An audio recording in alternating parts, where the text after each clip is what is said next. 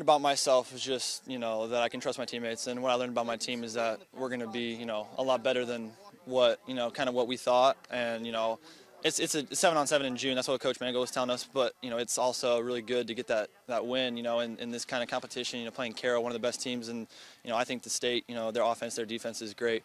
So, just that today, how we started 1-2 and then came back to win this, it's incredible, showing our resilience right there, so. You trust your receivers quite a bit. You throw it up to them. What can they do? Oh, they can do everything. I mean, you saw Kamari. He was making every catch. Got some young guys, freshmen and sophomore. Making some great plays. Showing up and really honestly surprising me. Them doing some things today that I didn't really expect. And with them showing up like that, that was big for us. So I trust them a lot now, more than I did. But it's great. It's a great feeling.